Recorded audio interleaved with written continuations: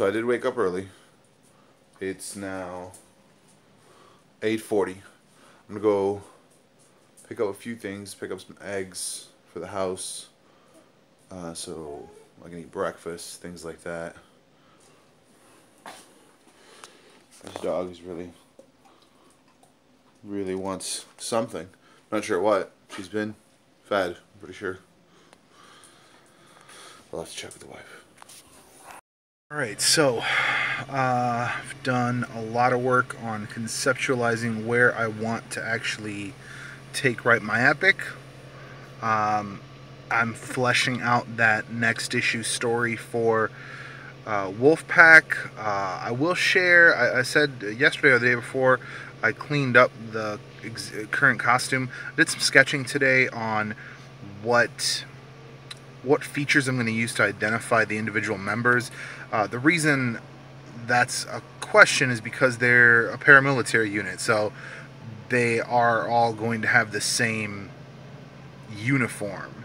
So beyond that, when you have, you know, the 5 of them on, you know, on screen, what separates them? So that's kind of what I was working with, like different weapons, signature weapons. So I'm just trying to figure out where that's gonna go. It's getting cooler out now, but it's so hot now. I think I'm gonna have to start using AC.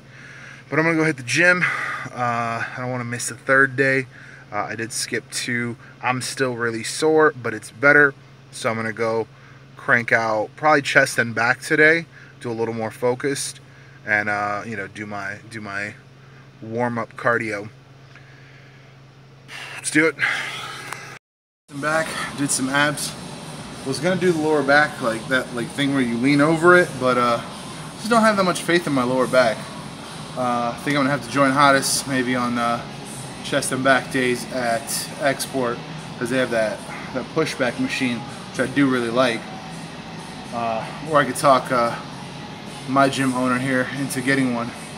I hope I have to play music over this music, because this is gonna get me a copyright strike if it's loud enough. But yeah, I gotta get some gas, and then I have an idea for a shot. Let's see if it pans out. This is how you know you've done your job as a comic book writer and editor for allowing certain things to happen in comics. So you haven't read the latest issue of the new Steve Rogers Captain America. Spoilers. But I'm sure you've seen this on the internet. Apparently, Captain America has been Hydra all along. And it was just in the news on the screen at Shell. Guess what? That means you are doing your job as a writer and editor to create hype for your book. I would say within 12 to 24 issues, that plot device is going to disappear, and they're going to try to make you like Captain America or Steve Rogers as Captain America again, as a good guy, blah, blah, blah. He's a clone or some other BS. I don't buy it. I think it's nonsense. I think it's a bad plot device, personally, but you know what? Numbers don't lie.